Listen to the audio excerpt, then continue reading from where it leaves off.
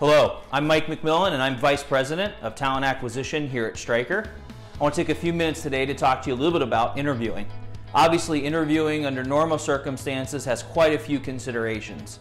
Interviewing in a virtual or a video-based format certainly has a few more. Today we're going to walk through a few components that help you navigate your next interview so that you can nail it. Number one is location. Look for a clean, quiet, and well-lit location to conduct your next interview. Look around your room for any loose items that might be strewn about. 2, make sure that you're a safe distance from any nearby noisy areas. And 3, make sure there's great light. Avoid backing up to windows, and if you can face natural light, the better you can be seen. Number 2, filming. You want to keep the camera at eye level so you can avoid any unflattering angles. And you want to keep the device at a safe distance, about an arm's reach, so that you can help frame the shot and make sure that the audio is its best possible quality.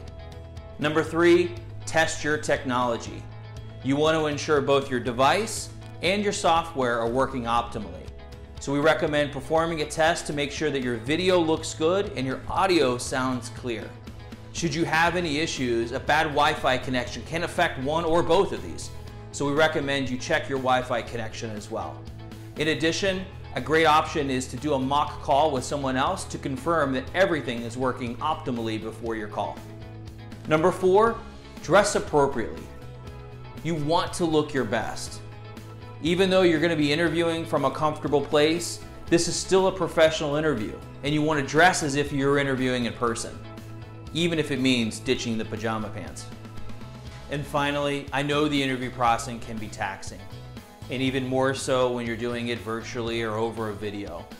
I hope that these few tips can help you navigate your next virtual interview process just a little bit better. Thank you very much for watching, and good luck.